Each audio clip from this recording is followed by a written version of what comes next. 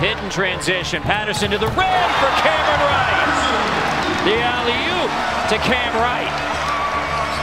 Actually, to win a Scholar Athlete of the Year award is such a tremendous accomplishment. You have 15 elite academic institutions, 200 basketball student athletes, and for someone like Cam to be the best of that group and for the University of Pittsburgh to be in with those elite institutions, it says a lot about who he is and what we're doing as a school. To win this award, I'm extremely honored.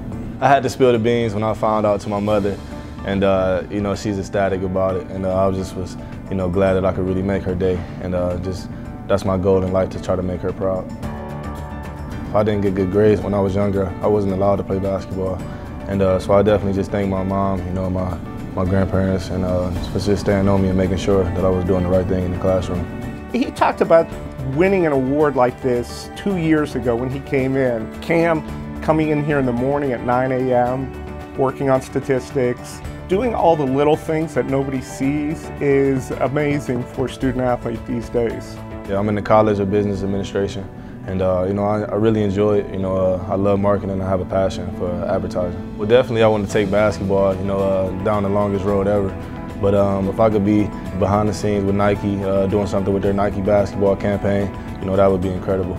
The people that he comes in contact love being around him, love working with him, and that's part of who he is. He wants to represent the University of Pittsburgh in the best possible way.